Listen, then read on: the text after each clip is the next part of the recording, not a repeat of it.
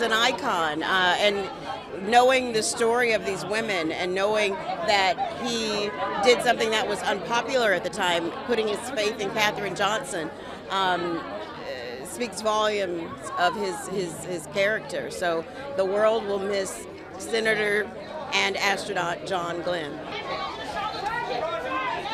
To me, he meant what America represents. Yeah. When he decided to shake the colored computer's hands, he told them their lives matter. Absolutely. And in turn, Catherine told him his life matter. And she made it a point to get those numbers right, Yeah. so he could come back home and see his family.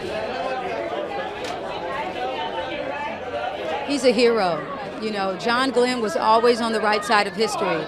During a time where these women, because of their gender and their color of their skin, were oftentimes treated like second-class citizens, he extended his hand out and he trusted women and women of color with his life. So much so that he would not even get in his capsule, get into his rocket unless Catherine, played by Taraji P. Henson, checked the numbers.